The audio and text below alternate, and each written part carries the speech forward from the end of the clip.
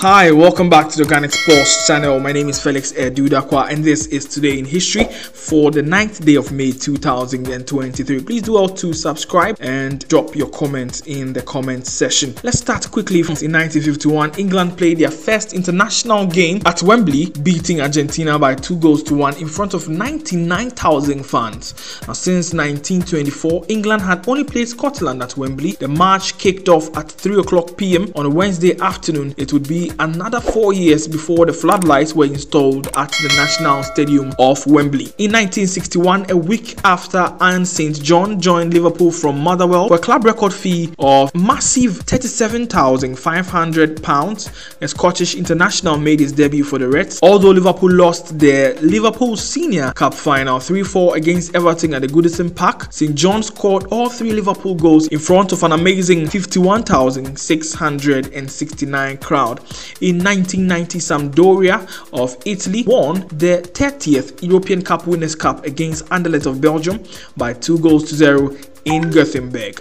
In 2001, at the Accra Sports Stadium, it was a disaster as 127 Ghanaian football fans died in a stampede caused by firing of tear gas by police following a decision by the referee in a crucial match between arch rivals Accra House of Folk and Kumasi Asante Kotoko. Very sad, celebrating 22 years of such a disaster. I hope we've learned a lot of lessons from that. In 2010, the destination of the 2009-2010 Premier League title went to the last day of the season. That's Sunday, the 9th May 2010. 2 clubs could win the title, Chelsea and Manchester United. A win for Chelsea at home to Wigan would see them champions, but if they were to lose or draw, Manchester United would claim their 4th title in a row if they were able to beat Stoke City at the Old Trafford.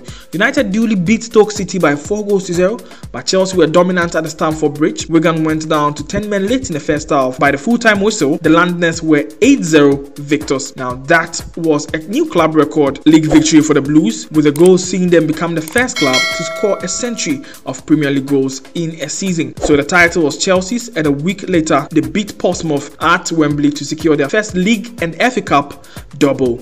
In 2013, Everton manager David Moyes was announced as Sir Alex Ferguson's successor at Manchester United, but don't forget that he could only last at the club for 10 months. In 2018, Manchester City smashed the English Premier League records in a 3-1 win over Brighton. They became the team with the most goals scored in the Premier League with 105 goals, the team with most points at that time with 97 points, and the team with most wins with 31 wins out of a possible 38 matches that they played. And finally, here in 2019, English clubs created a football history by taking all 4 final spots in Europe's 2 major competitions. Now, Chelsea and Arsenal qualified in their Europa Cup after a miracle Champions League wins for Liverpool and for Tottenham Hotspurs. Bringing an end to today's edition of Today in History on the Organic Sports channel. Please do also subscribe and also share this content with your friends. Thank you very much. We'll see you tomorrow.